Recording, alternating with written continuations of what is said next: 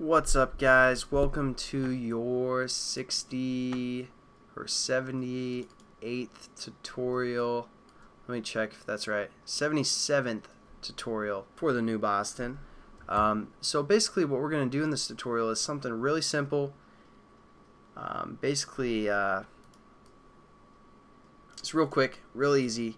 Last thing we're going to do for this graphics surface class, I know I told you guys we were done with that, but since I'm going to release this app on the market for you guys to download, some of you guys might already have downloaded it if you are living in the future, because then it would already be on the marketplace and this video would be made in your past. I don't know what I'm talking about. It's too late. But basically we want to be conscious of slower devices that will download our app from the marketplace. So how we can kind of utilize our thread and make it use less processing speed so slower devices can run at kind of the same rate as higher devices.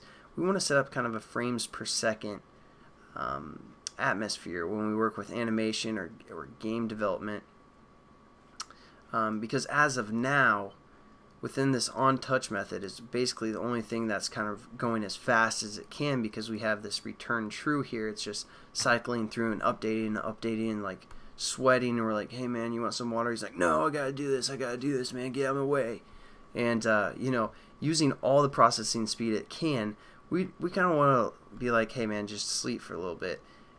Yeah, you're like, sleep, we already know how to do that. Yeah, I mean, it's a pretty simple concept, but when working with game development, it comes in very beneficial to have a set frame rate that you work with.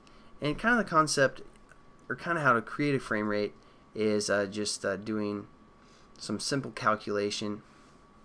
For example, if we want to have a frame rate of about 60 frames per second, all we have to do is take 1000 milliseconds, which is 1 second, divided by our frame rate that we want to achieve, so 60, and that would equal 16.666666666667 frames, or I mean that's the sleep time that we want to have.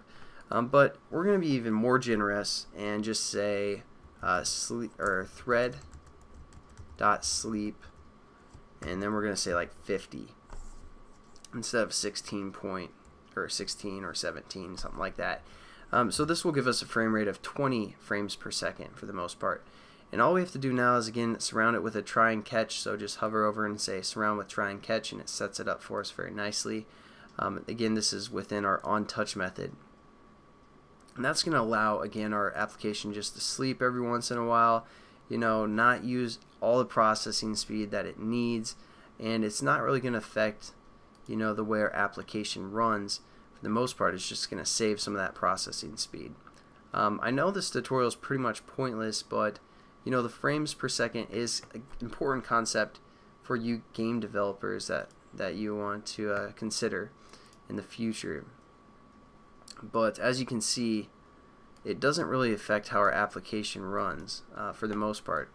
It actually makes it run faster because we have more processing speed, and it doesn't really affect the performance. So hopefully, I don't know, this tutorial is just pathetic. I'm sorry guys, but again, frame rates, or frames per second, is an important concept. I'm just going to leave it with that because I need to go to bed, and we're going to get into an awesome topic in the next tutorial. So awesome, in fact, I don't even know what it's going to be about yet. So look forward to seeing you guys then, and have a good one. Peace.